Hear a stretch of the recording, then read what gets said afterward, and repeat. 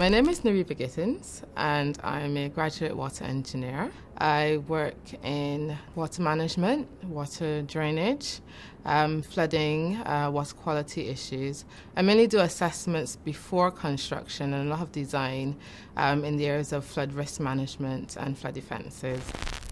What I enjoy about my job is the variety of work. Projects can be quite small or they can extend to quite large schemes that are worth multi-million dollars, pounds even. When I graduated from university, I came straight to Halcrow. I was quite fortunate. I've always worked in water engineering. I think it's something I was always interested in from the time I was at university, so I was quite fortunate to start work straight away in the area I wanted.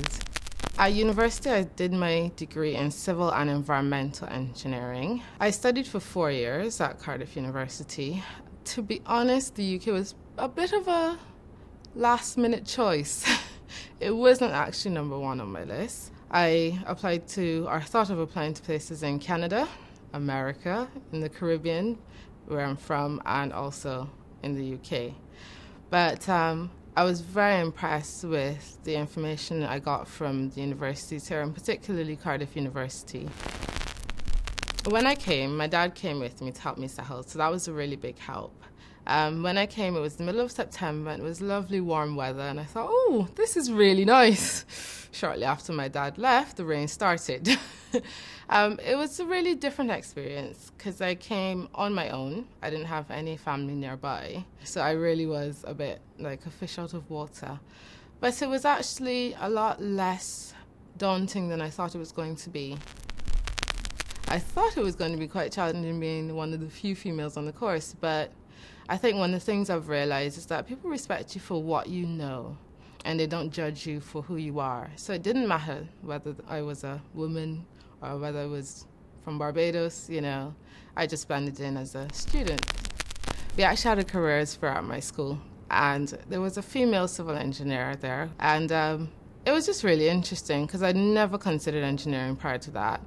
But I think just from what she had said and the type of career that she had progressed in and gone into, that really piqued my interest. I think my mum's definitely been a great inspiration for me. She's a very strong woman and she's had to go through many challenges, and she's always come through almost like a shining beacon, and you know, she's my stability. I think my dad was quite an inspiration as well because he also went away to study in a place where he had no one. I think it runs in our family. It must be the crazy genes. But yeah, he was definitely an inspiration for me to come here. One of the things I'm quite interested in is working with a charity in, say, an underdeveloped country to make a difference, really. The other reason is that I'm a Christian, and for me, part of being a Christian is being able to help people.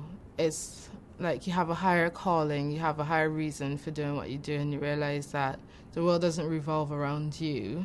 So I think because of that, I just want to, you know, give back. In terms of short-term goals, I'll hope to get chartered in the next few years. Once I'm chartered, I guess the world's my oyster. I'm not really sure exactly where I see myself in, say, 10 years' time, because there are so many different avenues to go into, so many different areas to expand into. So I guess I'll just wait and see.